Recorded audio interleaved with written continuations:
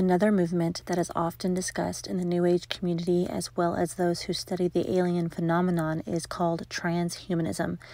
Transhumanism is loosely defined by Max More as, quote, "Transhumanism is across the philosophies of life that seek the continuation and acceleration of the evolution of intelligent life beyond its current human form and human limitations by means of science and technology guided by life principles and values," end quote.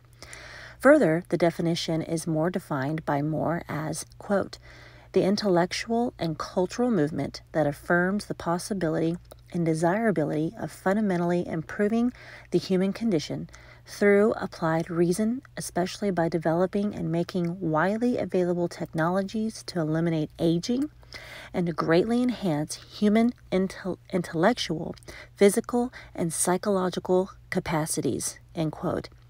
This sounds very close to the same goals that are put out by the New Age community, the occultists in Theosophy, the ancient Egyptians, among others. While philosophies may vary, the core of these philosophies remain the same, which is the pursuit to find some higher purpose or higher consciousness of living than the current human state we are living in. Further, it contains the idea that we are more than what we are now, and we need to abandon old ways and seek a higher self or a more evolved self to ultimately better us and the world around us. This, like with the lie Satan told Eve in the garden, contains some truth. We do need to evolve and become better as human beings. We do need to come up higher. However, nowhere in the New Age movement or the transhumanist movement or any of these philosophies do they propose we do this by having a relationship with the Almighty God. Instead, by other means such as science, technology, and other spiritual practices. Notice here it mentions trying to stop the aging process, as well as mixing humans with technology for a higher advancement. With what we've learned so far, this sounds a lot like the technology that could have been used between the fallen angels and mankind to produce the hybrid race of the Nephilim. This sounds exactly like what was done in the days of Noah. We don't know what technologies were used exactly back then, but we do know that the DNA was corrupted. And the concept of combining beasts with man, different animals with other animals that aren't its kind, creating hybrids, etc., is exactly what this transhumanist movement sounds like it's advancing and promoting. In addition, because of the fall of man and the condition of sin, we still die. Physical death is ultimately the enemy of mankind and is a goal of many people to strive how man can escape death. Satan has deceived the elites and those in secret societies who follow these various philosophies that if they do what he says, they will be gifted with eternal life or becoming a god, being able to escape this final judgment. Of course, the only solution to this problem is salvation. While we still may die in this physical body, life never truly ends. Our spirits move on to be and go back with the Lord and continue life in the spirit realm and in heaven.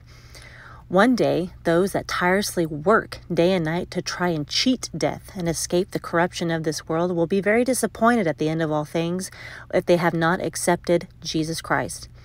I would like to throw in caution here to anybody watching that as technology develops new and what can seem like very exciting improvements in science to make people live longer, potentially cure for different diseases, etc., we must be careful what we're going to inject into our bodies that would alter our DNA in any way to make us something beyond human.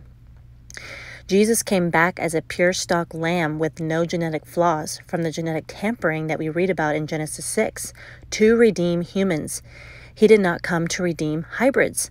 His blood specifically destroyed the hybrid race and the curse on mankind because of sin. Jesus also warns us that as in the days of Noah, so shall it be in the coming of the Son of Man. So what was happening in Noah's time that we read about? Well, this DNA tampering.